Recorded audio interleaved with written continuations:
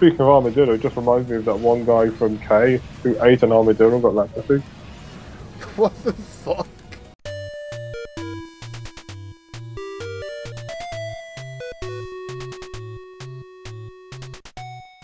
I forgot to mention last time when we were playing, because I was too busy dying and discussing the awarding and Olympics review. So, part of the plot of this is that all the bosses are like reprogrammed service robots. Alright. So, like the one from last time was actually a construction robot. Anyway, we're doing Acid Man today, who's a chemist that's been reprogrammed to be a mad scientist. Because this game is fucking weird. Well, I can see the transition. Oh, you know what we should do, like, in post when we're done? Go on.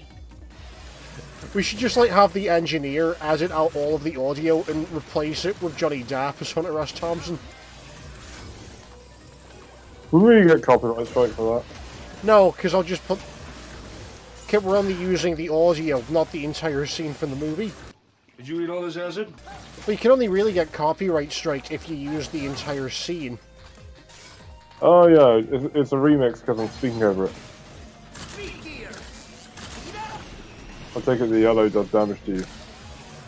Oh yeah, I believe the yellow's acid.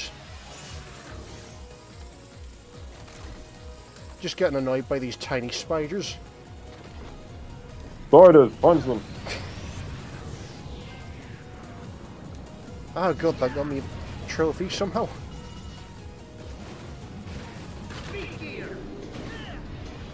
Oh shit, just saw the corpse of a robot floating through the water. Goddamn water physics. Not generally a good sign. Yeah, I think we actually have just ended up in the sewers. I'm just mulling over, do we have the engineer put the sewer count on screen or not? Oh, no, that meme's dead. That meme's dead anyway. What are you talking about? What meme?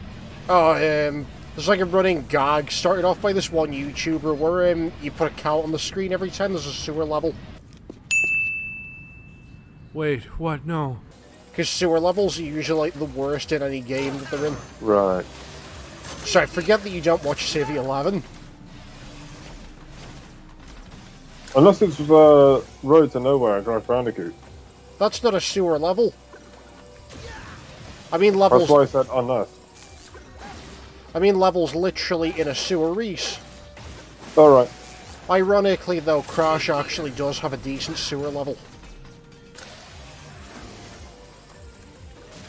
Oh god. And then Activision will come along and say their water physics in their sewer level are revolutionary, groundbreaking. We have actual fish AI for the acid bath.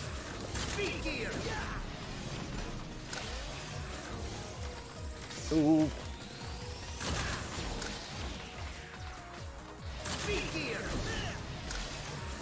There we go.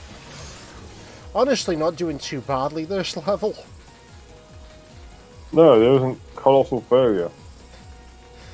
Well, no, first we know what we're doing this time. When do we? Oh. The rate's about 50-50 for having any idea what we're doing. That's part of the fun though. Just plow through, figure things out on the way. Plow through, figure things out, and have no idea what the real cause of the potato famine was, depending on which live stream we're in. Oh, I want that extra life. Interestingly enough, there was one part of Ireland that was perfectly fine during the potato famine. They're actually thriving. Go on. Forth and Bargy area. The land around them was, well, the soils around them were complicated enough so they could grow things like beans and wheat. And they didn't have to rely on the potato crop. They were able to diversify their crops. It was also the location of an old, some would say dialect of English, others would say language itself. Some call it the Forth and Bargy dialect. I think another word for it was YOLA, Y-O-L-A. And so, when the rest of the island was starving, these people were thriving, eating their beans. Mm-hmm. So, yeah. They stayed put. Come for the stream, stay for the Irish potato famine. And then the population of Ireland has not recovered since the famine. Yeah, pretty much. Meanwhile, the population on this island has absolutely exploded. God knows the population of Ireland's tried, though. Wait, the population of Ireland what? Tried to recover. Jesus Christ, this mini-boss is starting to piss me off. There we go. Well, because of that, the Irish diaspora, especially in America, is huge. And then you got Irish diaspora in places like Montserrat. Curiously enough, black people in Montserrat bred with Irish people, and one of the descendants of the famous black Irish Montserrat boxer. Can't remember his name though, but that's one of the peculiarities of history. Where the hell is Montserrat again? Because isn't that one of the places that's like... I swear to God, Montserrat has something to do with world fashion capitals. No, Montserrat is a volcanic island in the Caribbean. The famous volcano Sophia Hills erupted, and most of the island is uninhabitable. Okay. Most of the island, about 2/3 of it, is in an exclusion zone because of the volcano that erupted about 40 years ago, 50 years ago. Don't know what I'm thinking of then. Also, there are populations that do speak Irish in Newfoundland, I believe. Newfoundland and Labrador, Canadian Eastern Islands. Honestly, it's kind of good that we discovered all of the countries when we did, because otherwise the names would be like far fucking stupider. Not necessarily. On the one hand, Newfoundland's like a stupid name, but on the other hand, at least it's to the point. Yeah, when you look at the etymology of some New World names, some of them are rather to the point. Canada comes from a New World name. Isn't it there's a shitload of places in America where stuff's just called, like, River or something? Yeah, I think so. Because they'd ask the natives, what do you call that? And they'd just give them, like, the local words for river. Yeah, there's there was an Oscar bait film that came out about 5 years ago called The Place Beyond the Pines. It was set in a town with a Native American name that literally meant The Place Beyond the Pines. Oh, God. I think there's a place in England that's like called Hill or something as well. Because of the weird translation of it. That reminds me of the sentence, Buffalo, Buffalo, Buffalo, Buffalo, Buffalo, Buffalo, Buffalo. Isn't there a similar one with bison? Not sure about that one. But I know that the Buffalo sentence is grammatically correct. It reminds me also, there is a poem, no, a story in Mandarin Chinese about a man called Mr. Shi eating lions. It's very difficult to pronounce or just to read because it heavily relies on tones, and it's just different tonal variations of shi. So to the untrained ear, it sounds like the word shi constantly. So shi.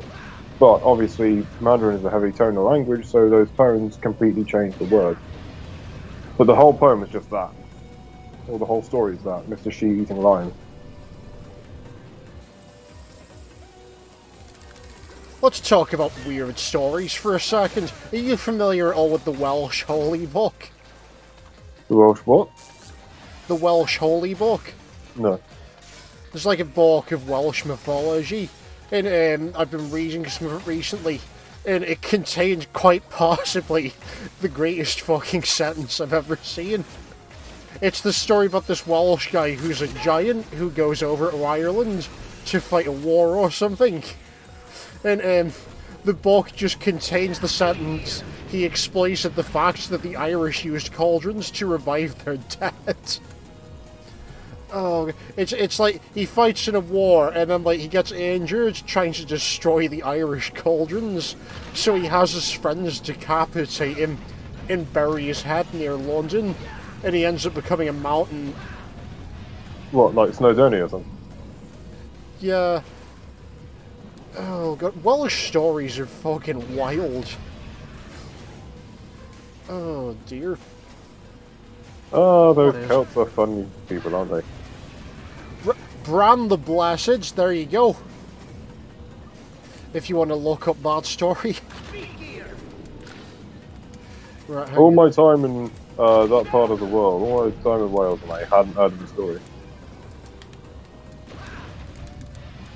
Yeah, Welsh have some fantastic stories. How many of them involve being beaten by the English? Get over there again. Oh! That's a nice detail. What? The fucking boss is hiding in the background. Huh. Like, you see that big-ass window in the background full of water? Yeah. He's, like, swimming around in there occasionally. That's neat. I like little details like that. Oh, the block dropper makes this so easy. It's Elon Musk's blockchain. Does Elon Musk have a blockchain after yesterday? Yeah, have you seen the stories of people who put their life savings into meme coins, like Bitcoin and Dogecoin, and then lost everything? Which is kind of like what you deserve if you... Let's be honest, cryptocurrency is basically just a pyramid scheme of extra steps. It's a lot of this, to me, seems like a pump and dump. Are you familiar with what's known as the greater fool fallacy? No. Fuck's sake. It's this fallacy where, basically, you try and make money off a situation by buying something, and then you have to convince someone with less knowledge than yourself that it's worth more than what you paid for. Then that's basically... Well, so you can make money. Yeah, that's basically the entire crypto market in a nutshell. So that is a variation on pyramid scheme then. Well, yeah, pretty much. Okay, pyramid scheme is just convincing people that they can make money if they buy shit off of you first. Yeah, I know what a pyramid scheme is.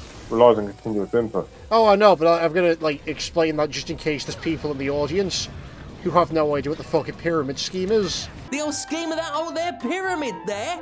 It was a building scheme by the Egyptian government. To get cheap labour. Oh, can't get much cheaper in the labour than slaves. You said it, not me. Yeah. I'll be honest, that does lead into an actual question though, which is where did Egypt get their slaves from again? Oh, if it wasn't a different ethnicity within Egypt, if it wasn't Jews from Canaan or other Canaanite Philistine people, were it Nubians? Were they Nubians? I think it's probably Jew. Like, this is the thing. It's more what I was trying to ask was what country outside of Egypt would they have gone to get them? Yeah, either Nubia or Canaan. Mm-hmm. Right, let's have another crack at this nonsense.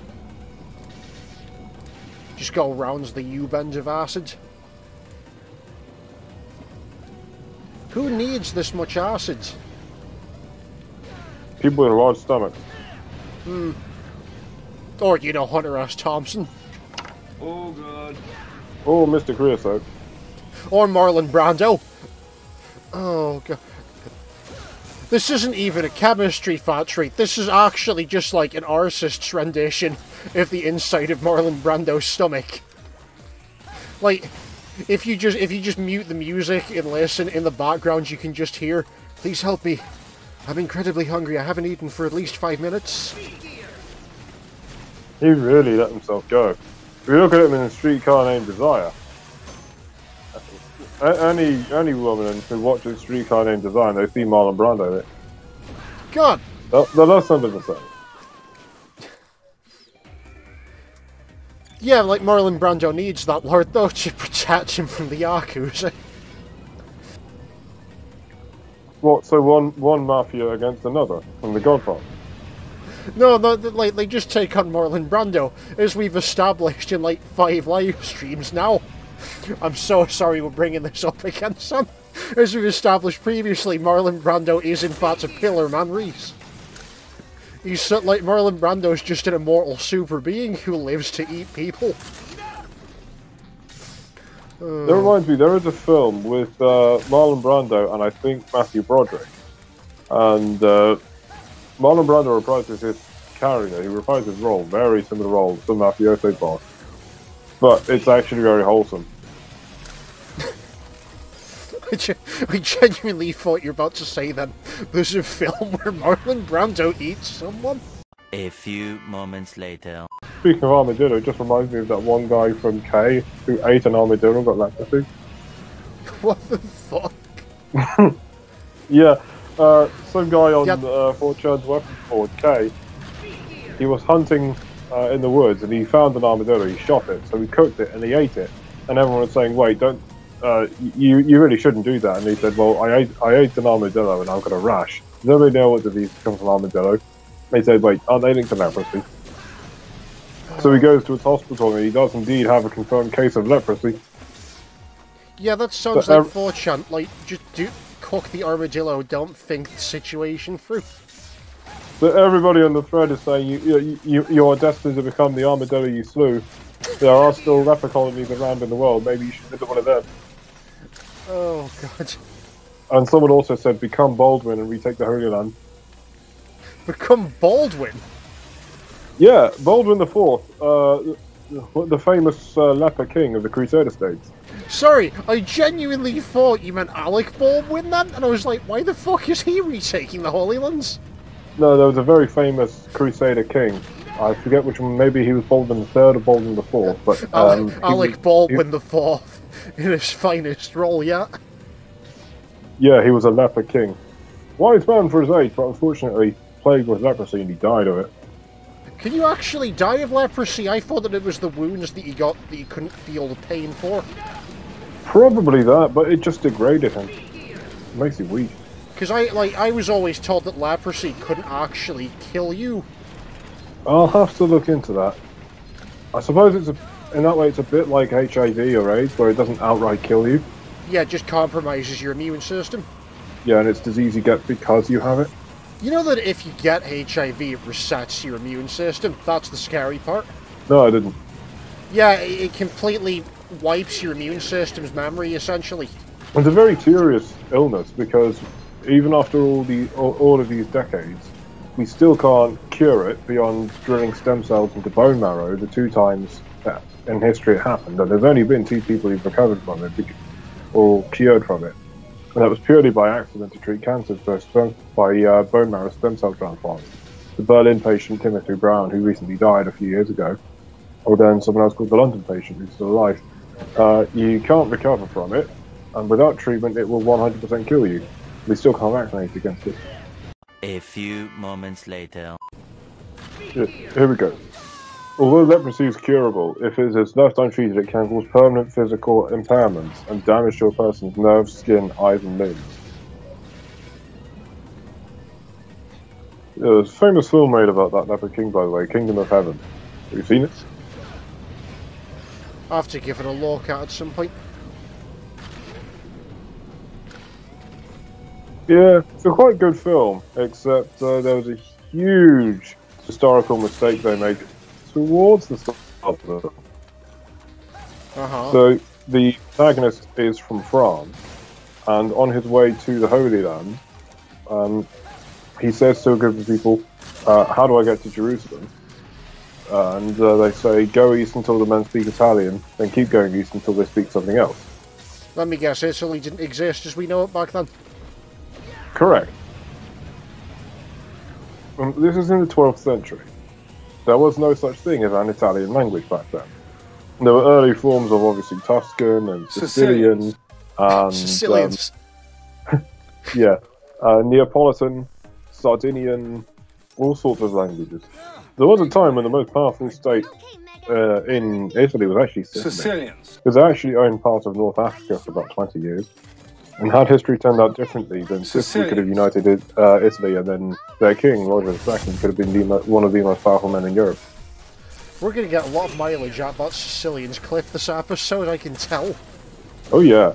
So it was Siculo Normans. Norman Kingdom of Sicily. Sicilians. He owned part of the mainland of Italy. And he also owned North Africa, so Tunisia, the far east of Algeria, and the western coast of Libya. But then he stupidly made war with the Byzantines, and he didn't consolidate his gains in North Africa.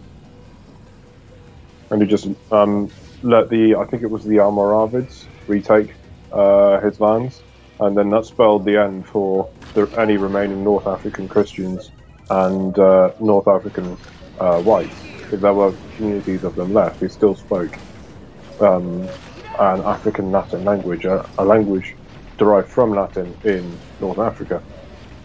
The descendants of the Romans and the Berbers. The termed African Romans, or Roman Africans, one of the two. These people were either varying degrees of mixing between Roman, Berber, or Punic. I can't remember his name, but Rome did have an emperor from that region. I think he was a Roman Berber. He is what historians have called a Roman African. He never lost his African accent, contemporary sources say. So the kind of Latin he spoke was distinctive enough to have an accent that people could tell was from Africa. And St. Augustine, when he went to Italy, people lambasted him for his pronunciation. It's weird because you never really think of Latin as having an accent. Yeah. Mostly because of like TV dramas and movies. Exactly, and because the language is dead, we never know how it was originally spoken. Well, insofar as the original accent it was spoken with. I mean, if you believe anything on the internet, it's probably closer to an American accent. Oh, have you seen that fucking stupid myth about Shakespeare? Oh, I have much to say about that myth. No, you are familiar with the myth, though. Apparently Shakespeare sounds better in American. Which is completely fucking wrong. Go on, yeah, there is... What did you want to say? Yeah, so I'll have to go into this little tangent now. There are communities... This little tangent, Reese, our entire stream is a tangent. There are layers of tangents. This is like an onion. We have to go deeper. It's Inception. Here's Inception. There, Inception. Yeah, so there are communities in North America, mainly in the USA, along the coast of North Carolina and I think it's New England, where they still have people who speak with accents discernible from places like Norfolk, wider East Anglia, and the West Country. But these people had ancestors from these parts of England who settled there. I'm so fucking annoyed that I made that perfectly after buying all of the armor. That's amazing. What the fuck? But yeah, you can find the videos on YouTube, and if you listen to these people, you can definitely tell where their ancestors came from. So, the presence of these people, these communities, proves that these accents were closer to ours hundreds of years ago, or that these isolated communities hadn't had their accent influenced by the wider changes the Americans had.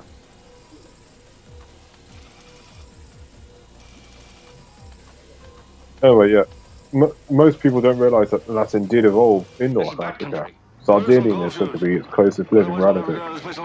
Incidentally, Sardinian is also seen to be the closest living relative to Latin itself. The most conservative derivation of Latin, if you will. How about some ether? Alright, something. I forgot about the beer. You want some? Let me... Acid Man is weak to the wall. None can stop the wall, Reese. Devil ether. The wall conquers all. If you know, you know. Mind recoils in horror. Finish the fucking story. What about the glands? Good. The engineer's gonna have a field day replacing all of his voice lines with Fear and Loathing. Oh dear.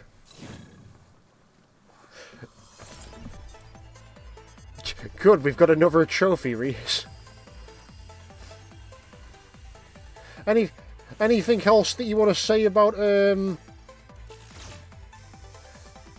Oh god, I love that it gives him a little scuba helmet. Anything else that you want to say about ancient cultures while we're here? Well, St. Augustine, in his time, he described Punic as a still living language. And the influences that languages like Punic and Berber had on African Latin mainly came from local topography and plants that obviously the Latin people had no native words for. And St. Augustine died in, I think it was Hippo Regius, when it was being besieged by the Vandals, the Germanic tribe that came from the north.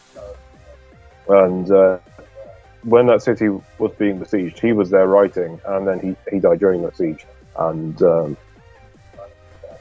I think that was a part of the city where most people would speak that Latin language.